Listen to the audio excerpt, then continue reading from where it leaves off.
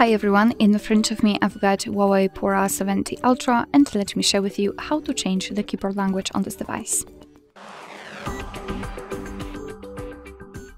So if you'd like to apply another language than it is currently set as your system language, we have to enter the keyboard settings. So let's open the app which will provide you with the keyboard. For example, messages, notes, browser, whatever. Just have the keyboard on the screen like here. And all we have to do right now is to tap on this arrows icon. Let's say that.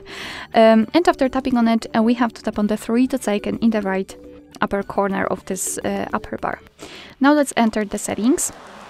And here tap on languages, and as you can see, here we've got the list of the available languages. At the top we've got our languages, so those which are currently applied, and as you can see in my case it is English because my system language is also English.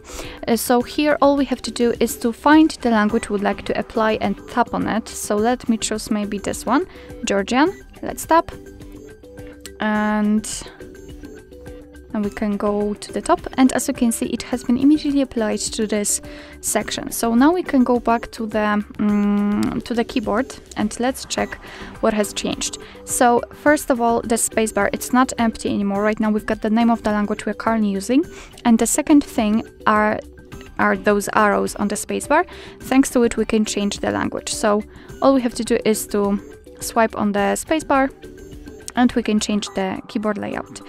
Now let me show you how to remove the language, because if you want to set totally different one and you don't want to have like 2 or 3 languages added, just enter the settings again, tap on the languages, and here in this section we have to turn off the language we don't want to use anymore, just by tapping on the switcher. And if you want to completely remove it from this this section, of course it will still be here in those pre-installed languages, but if you don't want to have it here, just long press to delete and tap on delete, and we've got only one language applied.